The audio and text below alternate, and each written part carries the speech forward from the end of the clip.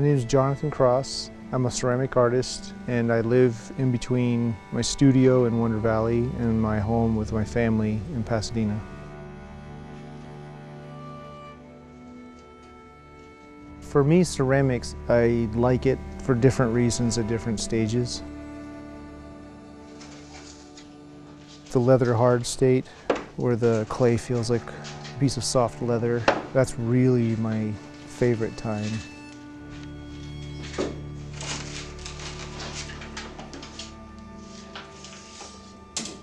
It's a very satisfying feeling.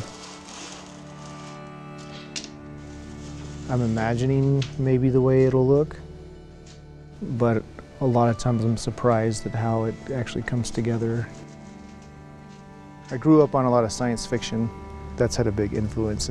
The Mojave Desert is like a really great place to put you in the mindset of that kind of science fiction imaginary space. And I do a lot of research, looking at other work, postmodern art, abstract sculpture, architecture, rocks. I'm like the curator of my subconscious.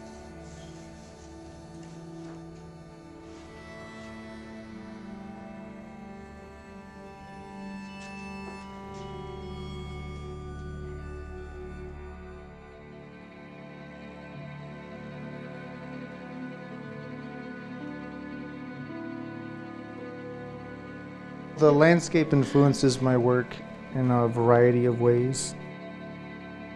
One thing I'm interested in is the eroded surfaces that happen with like wind and sand abrasion. The firing is a way to breathe new life into the work.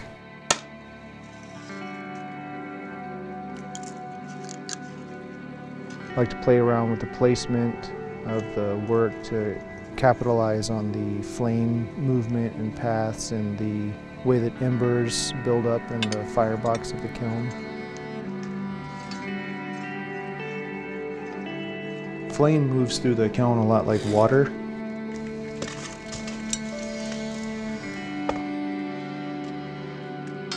So like you throw a stone in a river and you see the way it flows.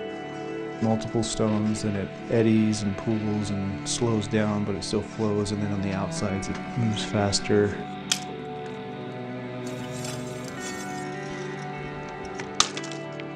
This interaction between me and the kiln, learning how to fire it, where I can place work within the kiln, and responding to that relationship, that back and forth. All right. It's going to be okay. That right now I think is influencing my work more than the landscape.